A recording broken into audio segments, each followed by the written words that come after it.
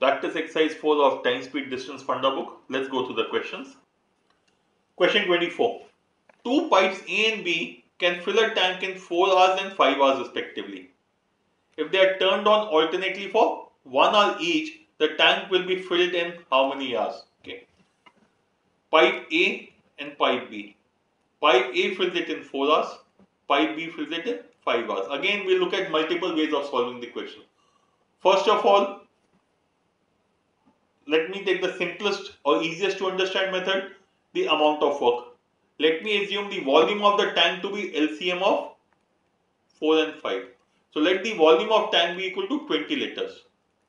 If the volume of the tank is 20 liters, that means A will do 5 liters per hour and B does 4 liters per hour.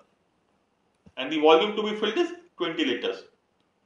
If they are turned on alternately for 1 liter each, that means in 2 hours, in every block of 2 hours, they will be doing 9 liters. Okay. They will do 9 liters in every block of 2 hours. 5 liters in the first hour by A, 4 liters in the second hour by B. So in 4 hours, 18 liters have been taken care of and we are left with 2 liters balance. Now these 2 liters will be filled in by A because originally we are starting with A. So it will be A, B and then A will come. So A does 5 liters per hour and since 2 liters are required to be filled in, so it will take 2 by 5 of a day which is 2 by 5 of an hour which is 0.4 hours. Yes. So 0.4 hours. 0.4 hours is nothing but 24 minutes. So your answer should be 4 hours 24 minutes or 4.4 hours. Okay. Let's look at doing this question by percentage method again. Okay. 5 hours. A fills up the tank in 4 hours and B fills up the tank in 5 hours.